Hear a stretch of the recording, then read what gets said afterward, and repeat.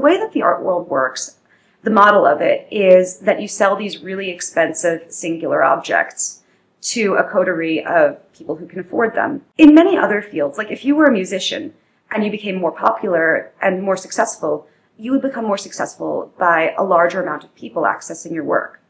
But as an artist, it's quite different. As an artist, the traditional model is that you become successful by your prices rising, by a smaller and smaller amount of people being able to access your work. Now, I thought that was silly. I thought that there's something wrong with a field where extreme success is defined as only having a few Russian oligarchs get to purchase your things. So I kind of redefined how to do the gallery show.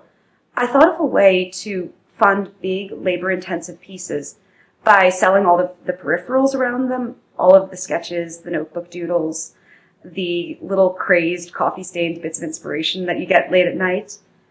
And in that way, people who were just, middle and working class fans could fund big, ambitious art and it could reflect their tastes.